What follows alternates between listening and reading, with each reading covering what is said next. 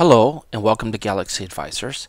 The purpose of this video is to explain how to use the Condor new Twitter form, which is using the Twitter new API version 1.1. As of March 5th, 2013, Twitter changed their API, so they have a new one, Twitter API version 1.1, which now requires a Condor Twitter developer file called twitter4j.properties, all of which I'm going to explain how to construct so that you can use the new Twitter API within Condor. The first and most important thing to start off with is download the new Condor zip file at this link below. It is also located under the Show More file in the YouTube video. So all the links that you'll see here, you can just click Show More at the YouTube video and you can get all the links without having to retype them in. Now, once you've downloaded that and unzip the file, condor-latest.zip, it'll be in a folder called condor-latest with the following files and folders. And you'll notice that there's a file at the bottom called twitter4j.properties. And if you use a text edit program to open it, you'll see that it has 4 lines in there. Consumer key, consumer secret, and so on, in which there's no key. So part of this video is going to explain how to get those keys to fill it in so that you can have this Twitter form working for you. Now, for those who've used Condor Twitter form before, let me just back up a little bit and explain what was the changes from the old form, the old Twitter form, to the new one. And there have been 10 changes. So let's go through these 10 changes and explain the difference. First and foremost, there's a new form only takes a single query. If you recall before, you could put in multiple queries separated by the comma. No longer. There's only no multiple terms can be separated by the comma anymore in the new Twitter form. Second, the old Twitter databases are not compatible with the new form and the new database structure. Thus, you need to create a new Twitter database and new data sets. Third, the option only collect retweets as communication has been disabled or grayed out because you would quickly reach the new rate limit. So we had to take that option away, as well as the next two. Number 4, there's really no longer have the option to collect tweets every nth minute. And 5, no longer able to collect a Twitter followers. Again, that would just quickly deplete your and exceed your rate limit. So number 6, you still have the ability to collect tweets by location or geocode for the latitude and longitude. 7, we've added a new language filter for English, German, and Spanish. 8, we've added a new user's Twitter profile information to the chars table. So if a user has completed it and publicly available, you'll get all that Twitter's profile information saved. Otherwise, if they haven't completed it or have set their security to not make it available in the database, you'll just see recorded as null. In number 9, we've added a field called URL entries to the com table to record the URLs in a tweet. So it makes it really easy to pick up the URLs. And finally, number 10, the new form requires 4 Twitter keys in the file twitter4j properties, which again, we'll explain how to get. So if we kind of review looking at the form, under the database now, you're going to have to create a new database for your tweets, even though if you might have had an older one, it's no longer going to be able to be used. You can still show that in the old one, but for adding things, you need a new database.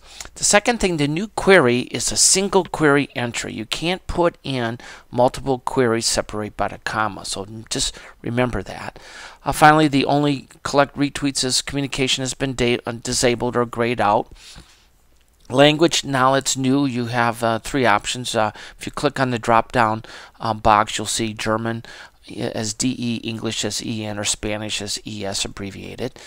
The options fetch user information is permanently set, so you're going to get all the Twitter user information if they've completed it and made it available, which for most people they do. Geolocation, so it's the same. You add the latitude and longitude. And then finally, we've added the user information to the chars table and the URL entries into the com table. And again, the new form requires 4 Twitter keys and a new setup file, twitter4j properties. So that pretty much summarizes the changes here. Now, just conceptually, what's going on with this form? Really, the Twitter form constructs the HTTP query and saves it into the MySQL database. For those geeks, if you will, that you say a normal Twitter query you can actually construct at your browser window, such as this. If you put that in your browser window, it's a search for Twitter API. You'll get kind of the normal Twitter window in the results. But if you change it slightly to search.twitter.com and JSON $Q equals so on, you're going to get back a lot of the code back, and that's actually what's going on behind the scenes in the Twitter form, that we're retrieving that information and then saving it into the MySQL form. It's a little background about actually how it's working behind the scenes. For more information, you can see developer.twitter.com docs using search. So now let's get to the results of obtaining your Twitter authentication. Again, you need to have the file named Twitter4j properties in the Condor folder, and you're going to have these 4 lines in there, as we've already previously discussed. To obtain the 4 Twitter authentication keys, go to https://dev.twitter.com/apps/new. Again, these links are all in the show more in the YouTube video. So once you're there, sign in with your Twitter account, put in your username, password, and click login. Then you're going to be taken to the form. We want to create an application. So in name, put in something like my data fetcher and probably some number.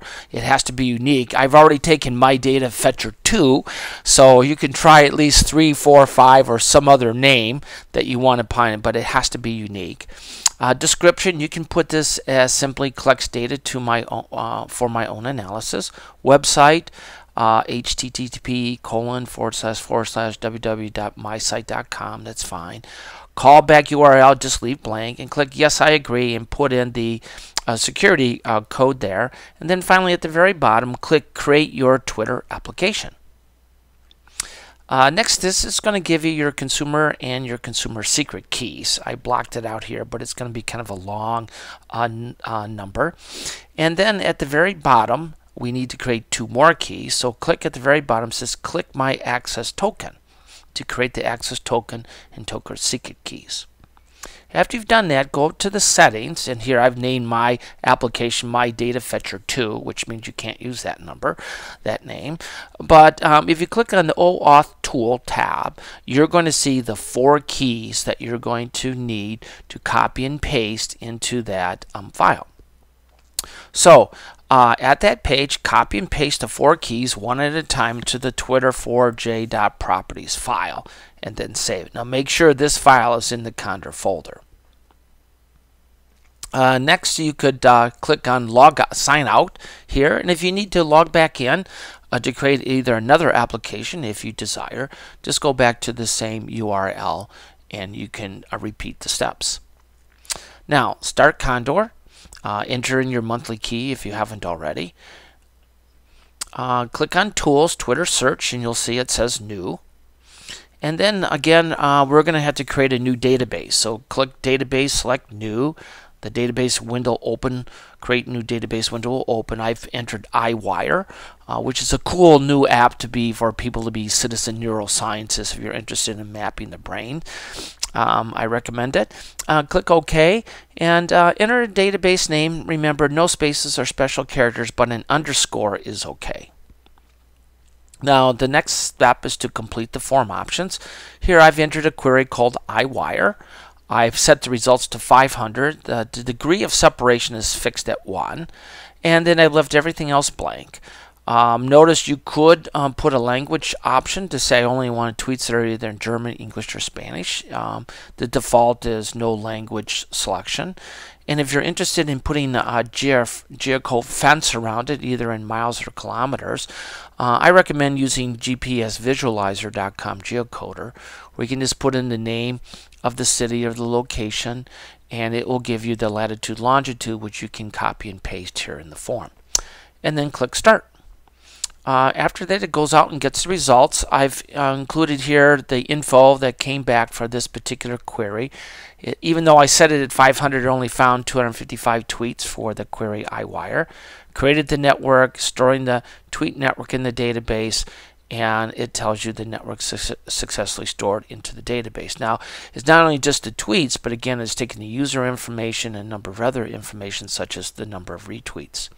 And at the very you could add another, you could do another query right now, or you can just click End. And then the normal visualization in Condor, here's the tweets. Now, another additional feature, you notice it says iWire parentheses 1. Now, the search node has the data set ID number in that. So if you repeated this or did something very similar, you can see what data set that node is fixed to. For Twitter and MySQL tables, if you use Navicat in this case, I'm looking at the iWire new database, and if I clicked on the charts table, you're going to see a number of new fields within that data structure. Especially, it's going to give you the favorite count, friends count, status count, follower count, listed count. You might want to search or highlight in your visualization the users by a follower count. In the com table, again, you have the tweet under com content, but you also have now an entry called URL entries and retweet count. So Condor is actually collecting that information as well this time and storing it in these two MySQL tables. Again, a note that Twitter rate limits for version 1.1, the rate limits in this current version 1.1 of the API are divided into 15-minute intervals, which is a change from the 60-minute blocks in version 1. Now, the search will be rate limited at 180 queries per 15-minute window for the time being. Of course, it's always subject to change. And you can see this URL for more information about the rate limiting. If you do hit the rate limit, it looks like this. This is the error that you'll receive if you hit the rate limit And my advice is just wait 15 minutes and try again. So that's the new Twitter form that changes from the old to new. I hope you enjoy your Twitter searches, and welcome to GalaxyAdvisors.